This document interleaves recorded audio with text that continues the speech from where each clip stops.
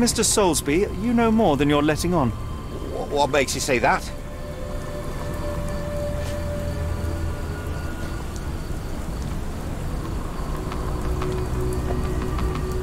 A man named Dirty Summers was involved in some recent kidnappings across London. He used your name as a cover for his deeds. What? Really? That doesn't mean I'm involved, though. Your calling card was found at the crime scene. That's enough to make you a suspect. You cannot be serious. It's true. And that's before mentioning your gold watch.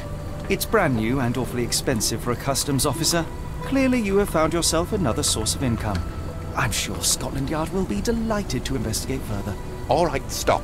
Look, it's not as it seems. I did not partake in the kidnappings. I'm all ears, Mr. Solsby. Yes, I know Summers. He paid me to turn a blind eye to his business in the warehouse area. Just that, on my word. You did not tell me which warehouse he used? I do not recall, but I used red paint to mark unsupervised warehouses. Ought to be one of them. What else can you say of Summers? He's a regular at the Cursed Mermaid. Goes there with his crew almost every evening. What for? I don't know. I assumed just for a drink.